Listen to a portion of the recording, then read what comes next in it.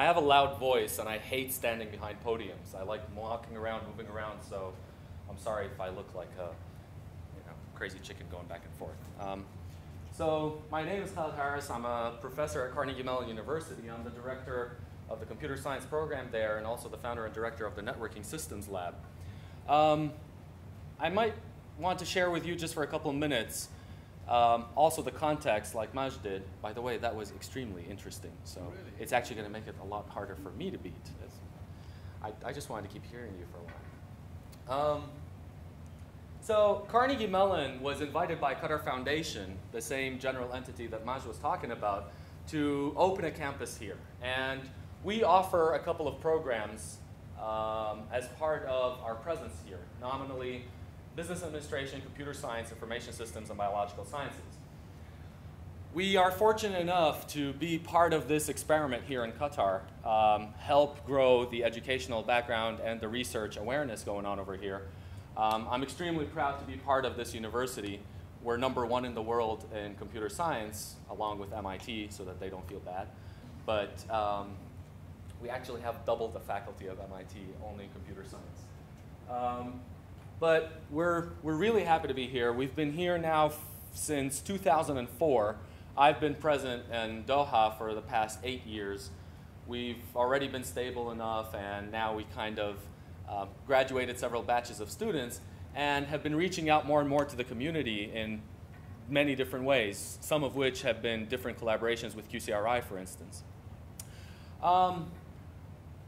I'm here to talk to you now about robotics and UAVs in particular. So before I get into the gist of this topic, let me tell you a little bit about the talk format, and then I'll be talking about two big things: robotics in our life, and then one example that I'll dig a little bit deep into, particularly UAVs. What do I mean by the talk format? Well, has anybody seen this before? Yeah? Anybody get bogged down by PowerPoint slides? Heavy ones, ones you can't really parse?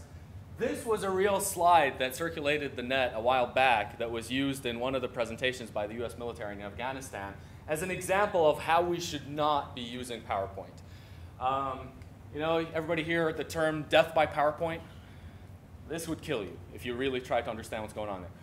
My point of putting this up is to tell you I really, really prefer interactive discussions rather than a one-way talk. If you have questions, do stop me. Don't feel weird or anything. I actually prefer that. I can adapt my time, and it's much better to have more people engaged than me ranting on for a while and having you disconnect. So the point of this is saying I hope my slides will not look something like this. Ask me if something is missing. I like just using it as a way to guide the discussion to a large extent. Thank you. This is what robotics is. Exactly what Doha just said. This is the current definition on Wikipedia. I think it's very appropriate. And the key I want you to catch here is mechanical engineering, electrical engineering, computer science. And within that, you can find so many more details. Point is, I was just sharing over here, robotics is one of those fields that happens to be a result of the marriage of many subfields. It's extremely rare to say, I am focused 100% on robotics. Usually, if you're really focused, you're focused on one portion that contributes to building robotics or doing robotics. I, for instance, if you saw the titled slide, I come from a networking and communication background. That's my main area of expertise in depth. I happen to be involved in more and more robotics projects because my area of expertise, at least my preference in my research, is building real systems. People in academia or in computer science and theory hate me when I say this. I don't like to just think of a problem theoretically and imagine a solution and simulate it. I like to try to build it along with my research team. So robotics happens to be one of the most lucrative domains where we can apply the work that we're doing. Now, having said that, I was wondering, what do you guys think are examples of robotics? Drones. What else? What are robots you're aware of? You can think of it either way. You can either mention a few robots you're aware of or you think are robots, or even predict what kind of robots might be out there that can improve our lives or make our lives better. What are some robots? What are robots? Mars Mars rover, UAVs. Good. The Roombas, the automatic cleaners that vacuum your rug when you're not around and hopefully can avoid obstacles. Okay, so a script. So now there is, does that script have something tangible to it?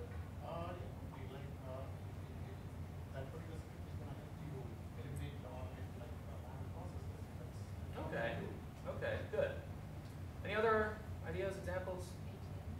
ATM machines. Okay, interesting. I wouldn't have thought of that. Interesting. The bomb dismantling thing. Bomb dismantling thing, right? We don't want people to be hurt. You want to look for mines. You want to send in a robot. Great, these are some very good examples. Let me tell you how DARPA, as one institute or one agency that considers robotics, looks at robots. From their point of view, for instance, and this is just one example. The point here is it depends on the application domain that you're talking about. They start out with something funny saying, you know, sci-fi stuff, sorry, not real, although the Japanese are slowly breaking that assumption. But they look at industrial robots. They try to categorize the current robotics areas into those three categories. Things that are industrial. They're real, they're pre-programmed, they're pretty strong, extremely precise, extremely tailored for doing one or two specific tasks. That's about it. Not that those are easy to build, but that's the kind of category that we'd be looking at. So think automotive industries, for example. All those robotic machines that now build your cars fall in that category. You'll find a robotic arm that does just a few things. Things that build your chips in manufacturing, also, same thing. 3D printers, is it industrial? Not there yet. 3D printers at this point are 3D printers. They have their own life and technology and materials, and that's a different world in itself. Teleoperated, so things now that can manipulate objects, requires clear communication, are real, still require a lot of precision, but need some human operation. Can you think of examples? Arms for building surgeries. Thank you. The Mars rover. So the Mars rovers actually are not teleoperated, but we all know the unfortunate usage of US drones, for example. A lot of those are actually piloted. You actually need a pilot who controls those, and there's a lot of delay, and you need communication, make real-time decisions. Other examples that are nicer in life are robotic surgeries. Actually, there is a robotic surgery center here at QSTP. We went and we played with that. It's really interesting. You can sit there on the actual robot, or if you have a nice, decent connection, you can control that remotely. And then this is the thing they want to go to in the future. I know it looks like an evil soldier that's trying to do bad things, but you can ignore the actual app and think about the requirements to get there. You want something that's versatile, highly capable, great communication, flexible enough, maybe have some artificial intelligence so that if you disconnect from it, it would know how to act on its own, you name it. Another interesting thing I'd like to share is another video that sums up some examples of good robots, just to get us a little more excited, if you will.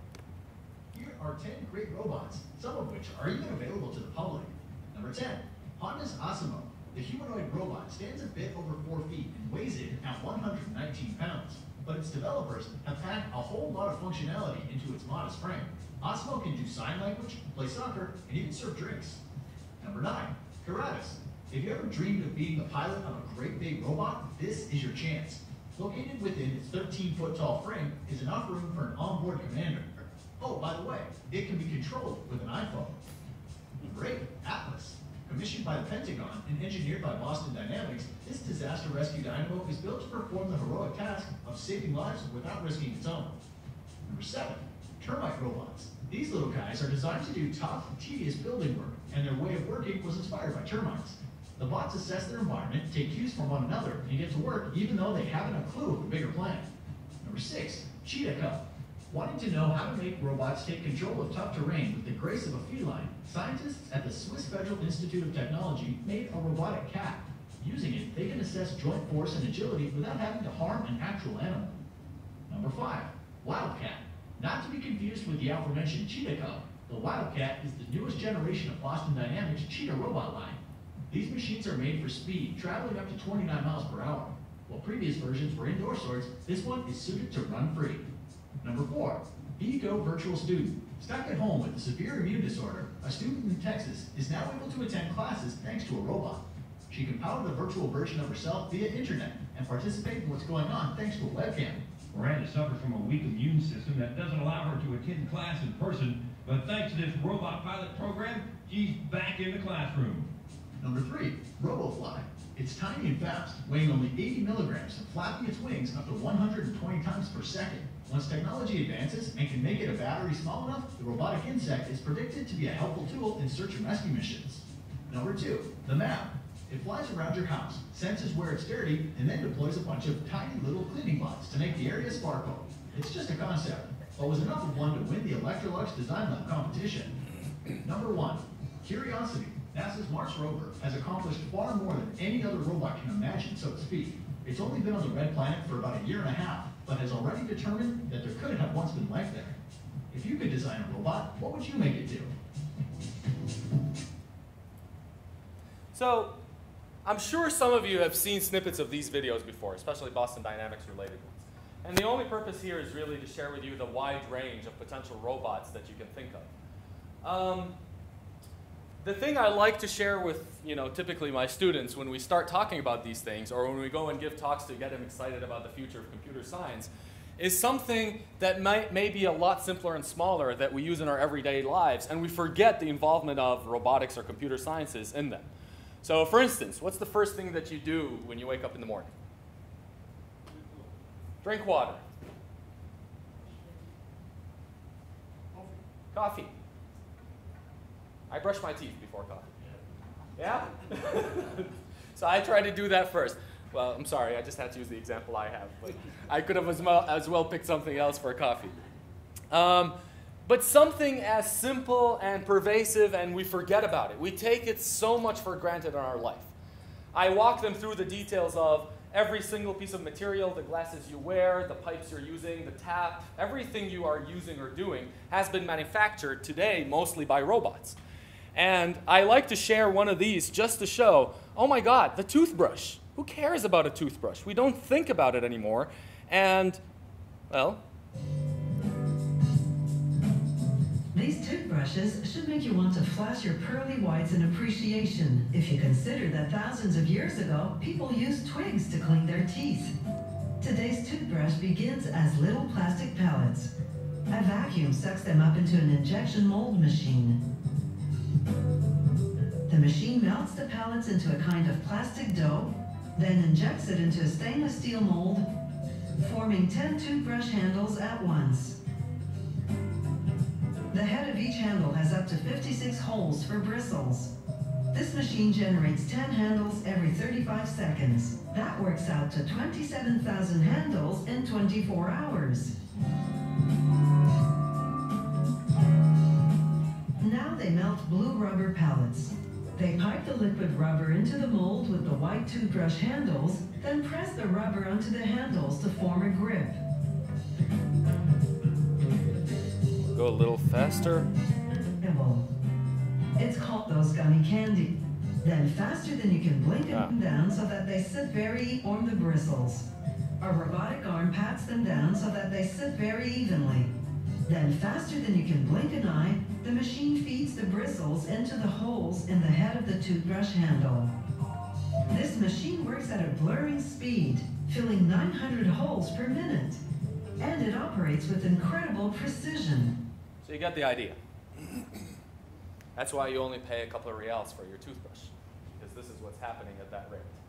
A huge initial investment, and once you put it, this needs mechanical engineering, electrical engineering, computer sciences, programming, etc. So let's talk a little bit about robotics growth and advancement. What's going on now around the world? So it turns out more and more now of jobs are being lost, right? One of the most sensitive issues whenever I talk about robotics anywhere. I'll get to that in the end again. And one of the biggest domains, as you may tell, in the growth of robotics are related to industrial robots. You can see over here a bunch of numbers talking about market value around the world, etc. Look at the different countries and how they've been growing in terms of the number of sales of industrial robots. I know you'll see something like Germany a little bit constant, but it's really constant these few years because they had already invested a lot earlier in industrial robotics, and it'll be a while before they get into the newer generation. One of the scary trends, and if you read more about it, you'll see things now related to China and other places in Asia. Because I'm sure you all know a lot of the Chinese goods that you get for quite a long time are hand manufactured. And if they want to grow that, they're going to import more of these things and flood the markets even more and more. This is another interesting, potentially scary stat on how there are changes in human workers and robots just since 2009 by some of the major industrial countries. So you can see most of them losing manufacturing jobs and severely increasing robotic jobs. This is not a new trend. This is something we've seen throughout history, but now, you know, the whole fear of robots are taken over.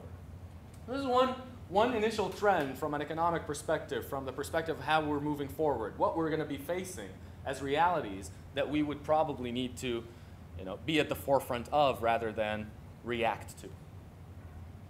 I want to take that and show you another example of something that we particularly did at CMU that we're all very proud of.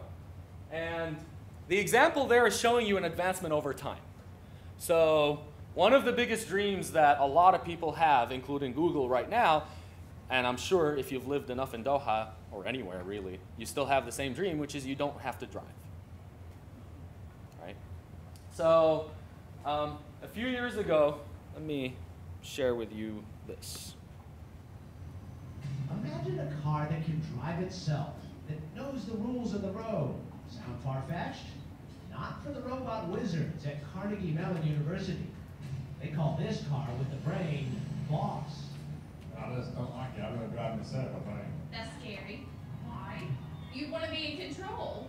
But the boss is probably a better driver than you or I. Students built it for a Pentagon competition called the DARPA Urban Challenge. And it plied its way through a simulated urban environment without so much as a dim fender. It was the undisputed champion in 2007. This is a GM Tahoe, all right, a Chevy Tahoe.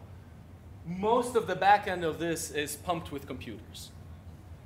All what you're seeing here are different ranges of sensors, from infrared to laser to video, you can name it.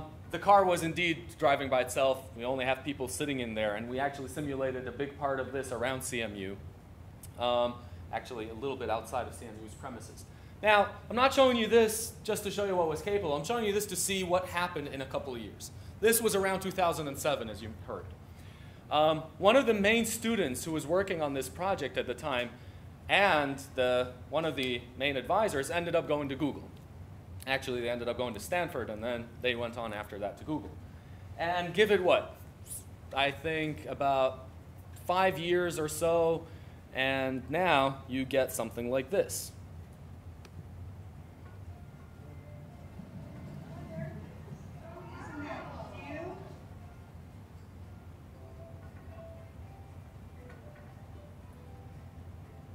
This car can do now the same stuff that you saw on Boss.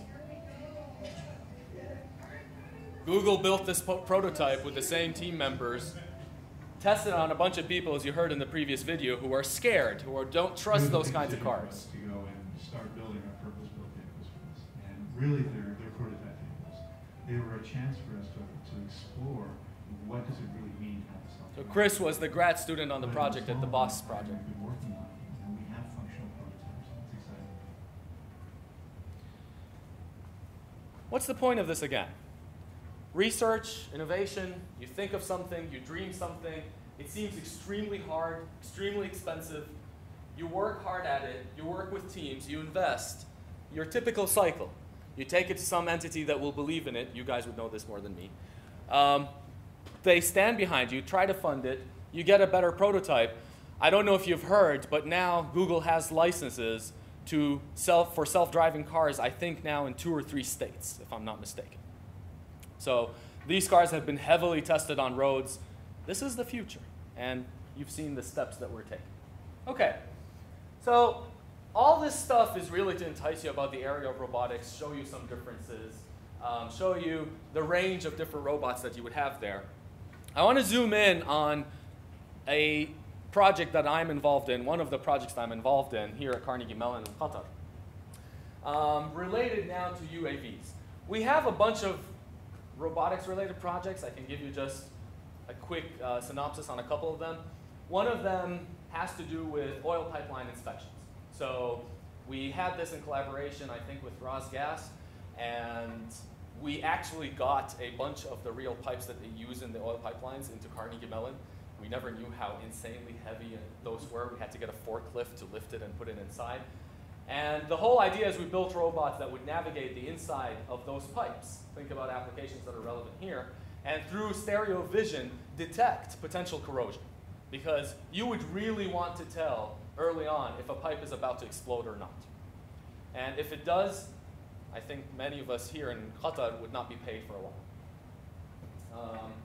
This is one example. Another example that I'm actually involved in is building a bunch of boats where you can mount different kinds of sensors. Right now we're mounting different cell phones because they are actually very high-end platforms today with heavy battery power, and we go now and experiment with them and throw them out on Qatar. This has been a 3-year project to gather lots of sensory information and map the bottom of the ocean, or measure kind of the depth across different places.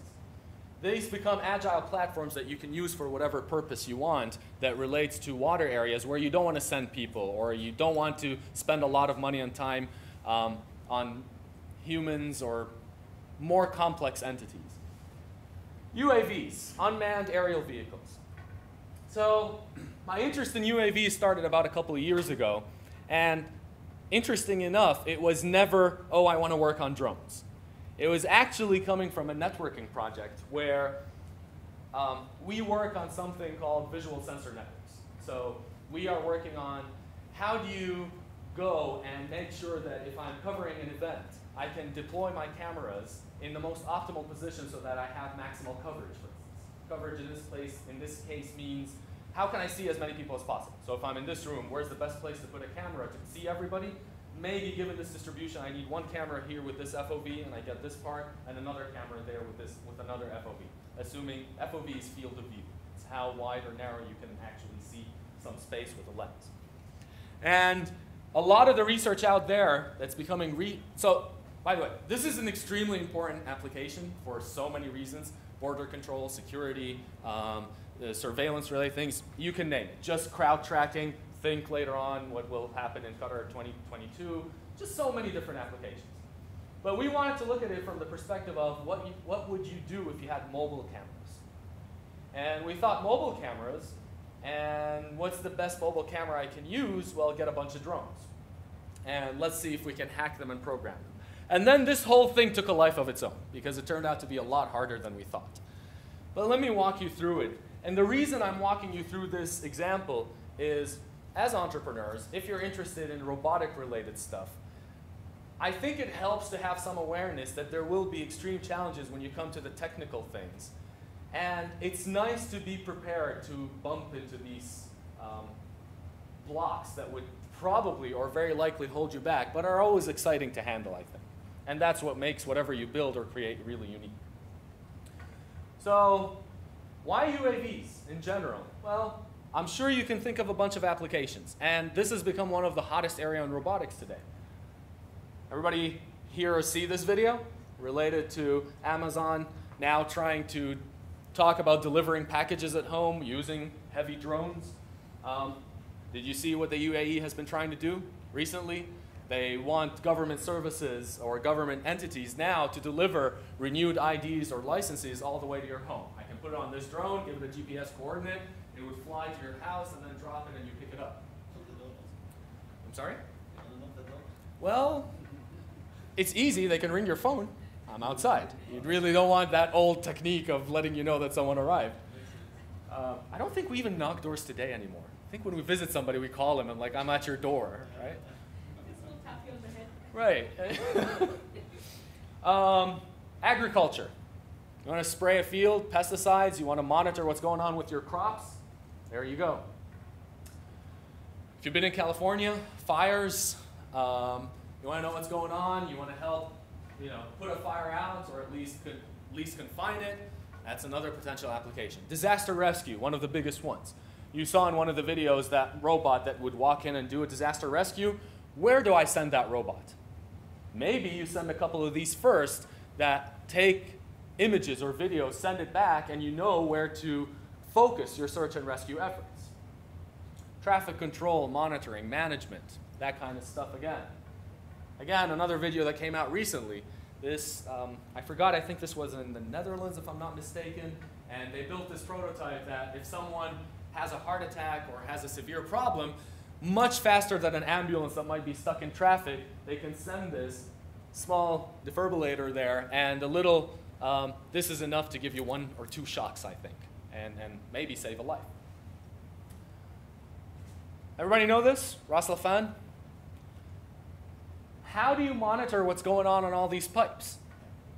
I know for a fact that Qatar is really interested in drones for such applications, whether it's for safety or security or all the previous things, but this is one of the major areas where problems can happen.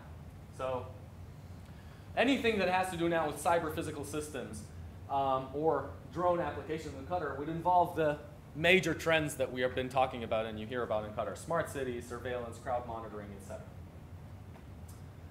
So what's the problem that we have been looking at? Let's dig down a little bit deeper. An example of an opportunity. Turns out, let's say you had an idea today and you want to do something that is drone-based. And you have a very smart idea on, I don't know, let's pick our application, on using drones to deploy them to monitor people. Or monitor just traffic. I want to tell where cars are, where are the best places, so that I can see the largest number of cars. That's a problem I would like to solve. You're a smart guy, you come up with a great solution. How do you try it out? Okay? This is a problem. We don't have real platforms or something to try with or play with to make sure that whatever smart solution you came up with is actually useful. The intermediate step is you do what we call simulations. So you write some software, you try your best to model what that real world will look like. Oh, cars are going to be running this way, cars will enter at this rate, and I'll have coordinates for my drones, I'll do some smart math and computer science stuff, and then this is where my drones are, and that's what they will look at, and so I can see the largest number of cars, you measure it, you plot up a couple of graphs, you publish a paper. That's half of what we do as academics. But if you want to take it a step further and you want to try it out on something, you need a test bed. Hopefully you're not going to go and jump all the way to, all right, I'll get the drones, I program them, and you go and you fly them out in front of the real traffic for the first time. You want something in the middle. And whether it's in the research world or even in an industry world, you want a way to prototype or to have some platform on which you can test what you're doing. So, big problem, test beds are needed. If you've been interested in these kinds of technologies, I'm sure you've seen some of the famous videos of amazing drones and some of the famous places and what they're doing, like in University of Pittsburgh or in ETH in Zurich.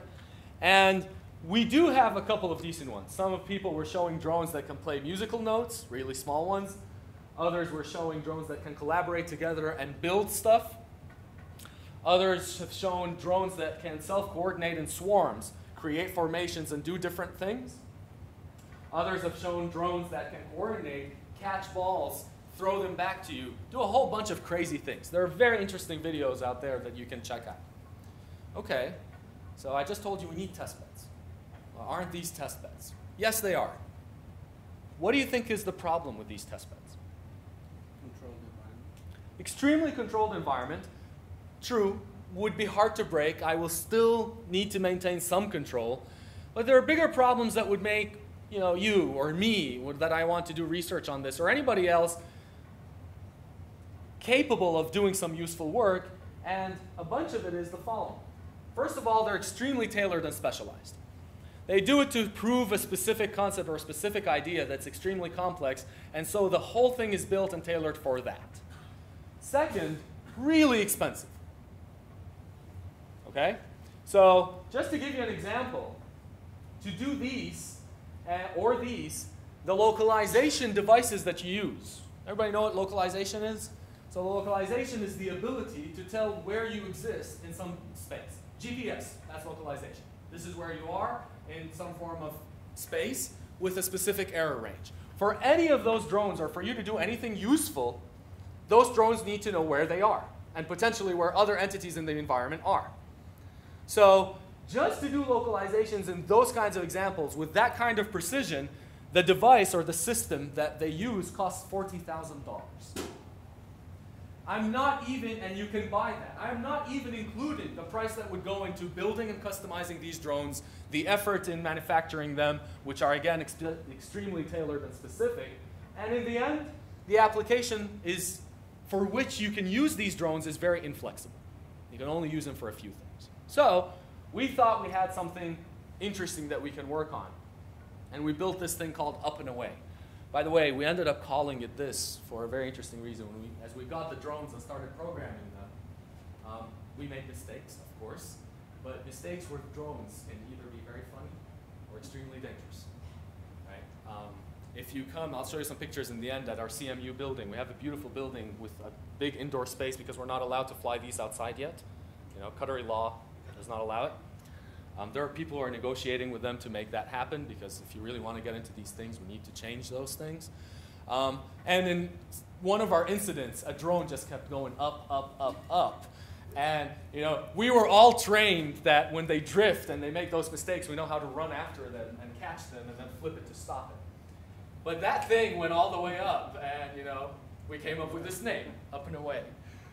It ended up landing after a while when the battery was lost, and we were just like stopping people from going under it. It's a funny day.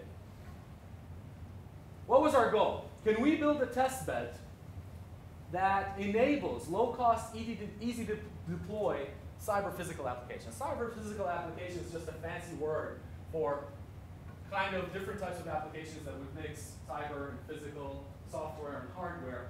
And if, again, go back to the example that I gave, you came up with an idea and you want to try it out.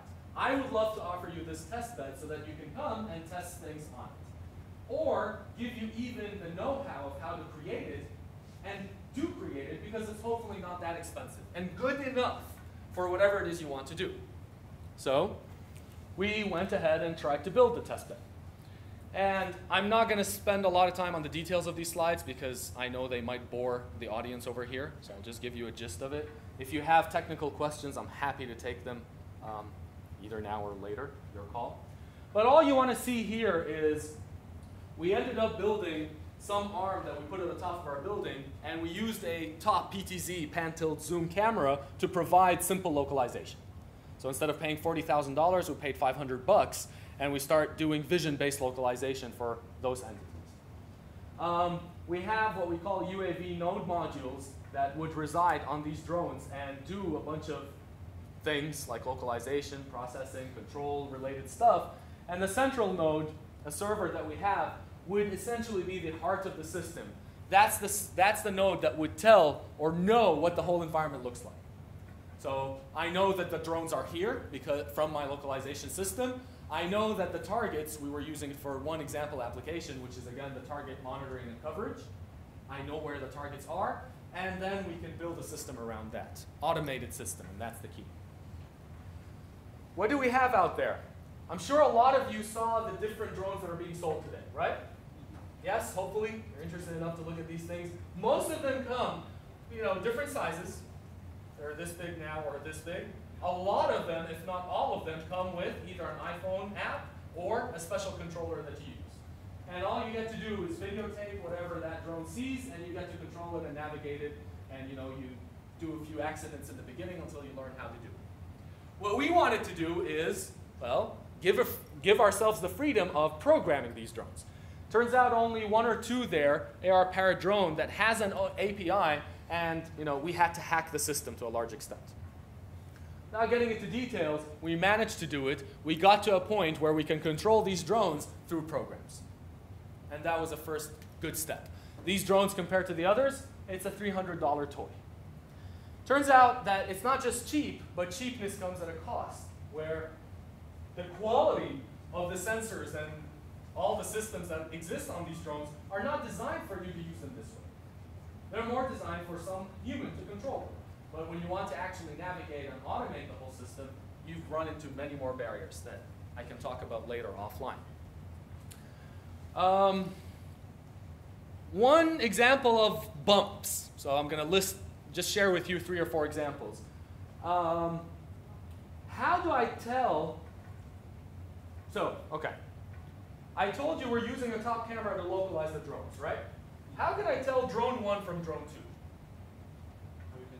How can I tell that when you're localizing with vision, you take pictures, okay? And then you can process those pictures somehow. And you can get into some vision discussion.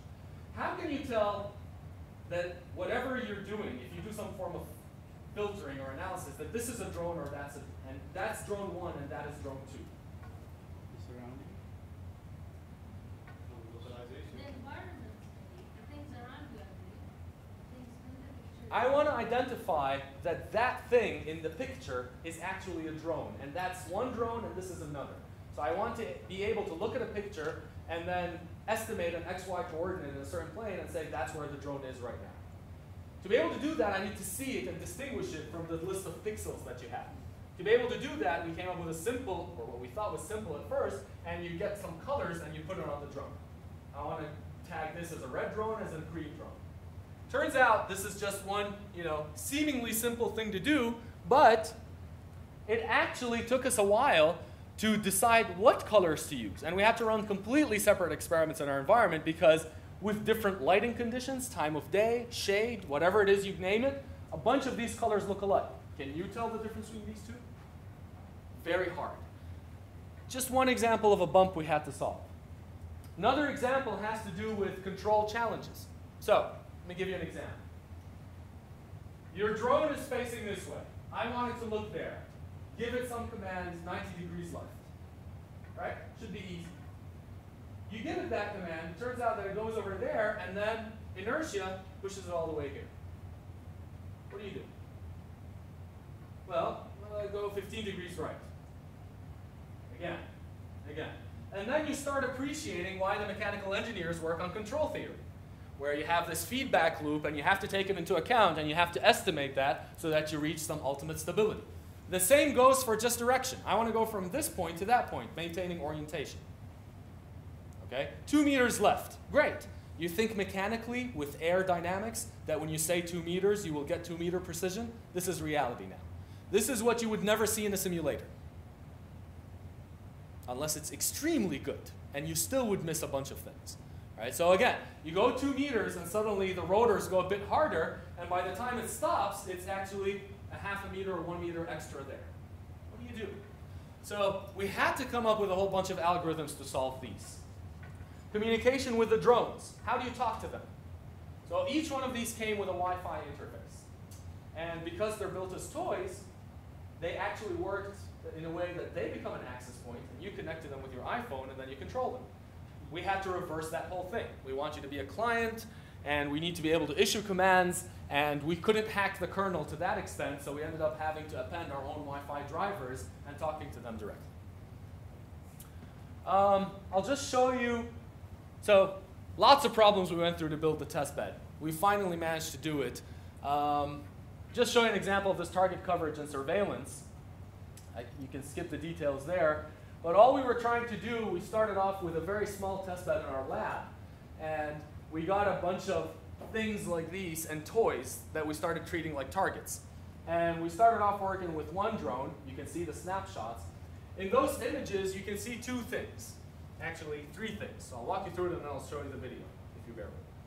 So this full view is us taking a video of what's going on. Okay?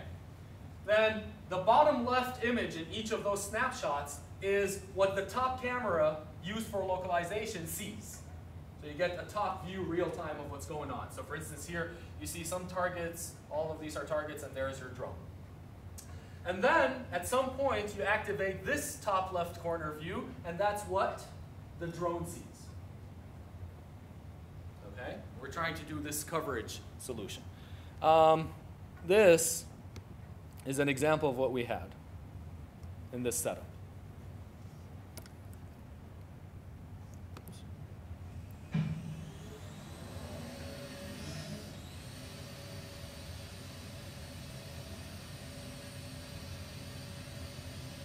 So, oops, sorry. Let me tell you what's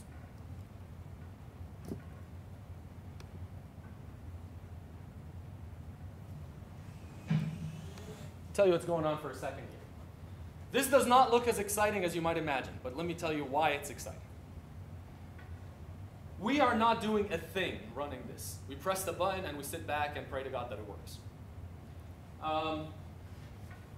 These are the targets. The system is working in a way where it detects all of what's going on over here. It's supposed to detect that these are the people we want to cover or the cars we would like to look at. And it has to compute where is the best position for the drone to go to with orientation, with the path, and how it should be located so that it can look at all these targets. And it does that all real time. So you go over here, and the drone now is deployed. It's supposed to go, you can see that from what the drone sees, nothing yet.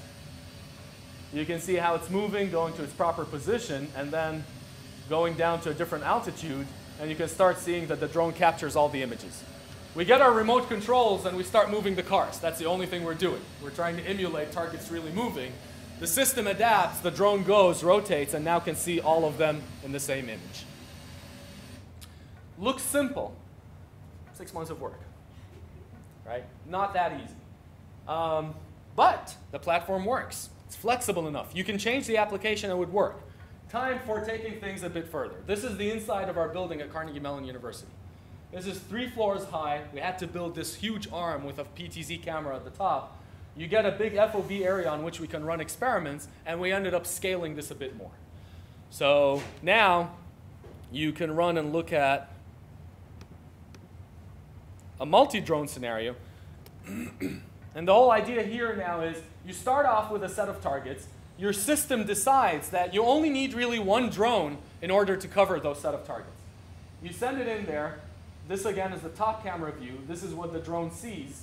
And then it will go to the point where it will start seeing both targets in its location. Our mighty engineer goes, adds targets to the scene. The system does its computations, realizes, wait a minute, I cannot look at all those 4 targets with a single drone. I will need extra resources. Therefore, we need to engage another drone that happens to be at our disposal in our fleet, and we will ask it to start moving.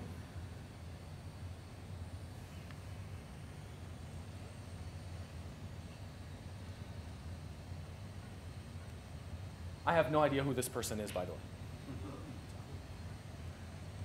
So drone 2 slowly goes over there until it gets those targets in its horizon, and ta-da, we're happy. Our algorithms work, our systems work. Is it perfect? Absolutely not. Is it as good as those other test beds we looked at or I showed you pictures of? No. But it's good enough. It does a whole bunch of things close enough, good enough, and now we can test a whole bunch of different applications. Lots of things we still need to work on. We have been working on from when those videos are taken. Now we're starting to take Internet of Things stuff, so things like Raspberry Pis or Intel Edisons, where we want to mount them on the drones so that you have distributed processing platforms and things happen in a more distributed manner. All of this is centralized.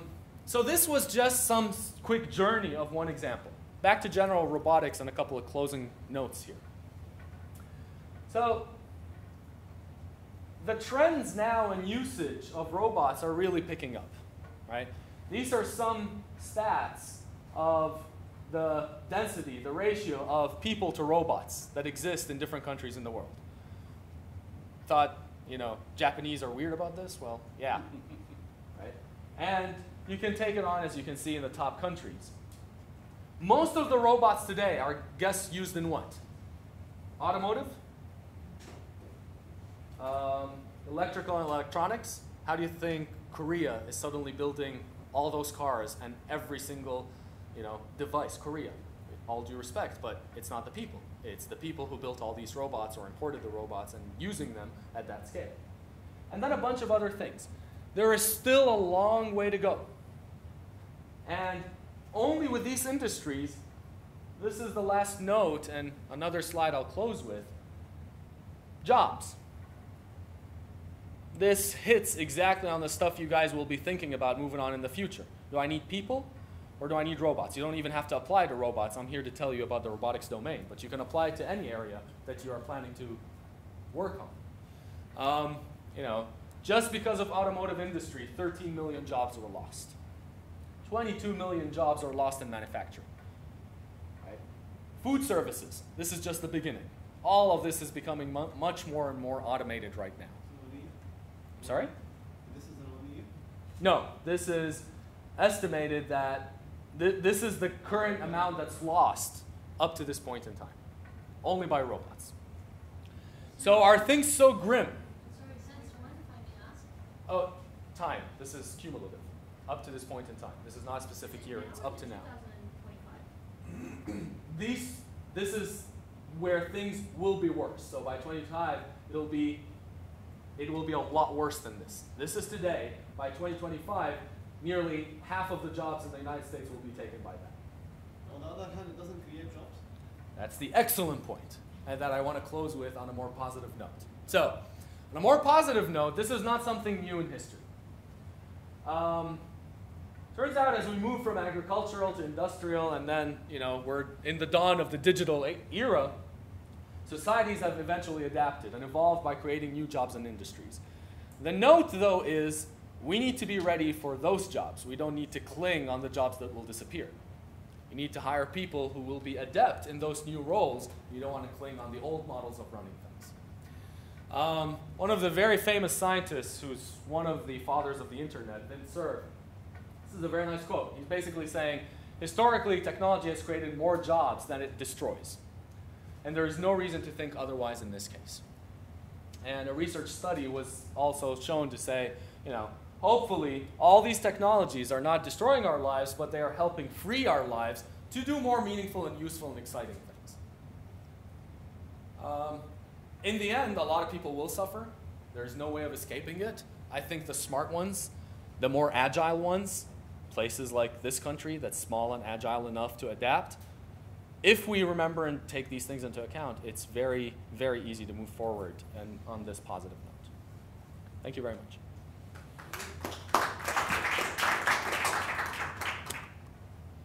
I'm happy to take any questions. Well, since you have finished it with a positive note,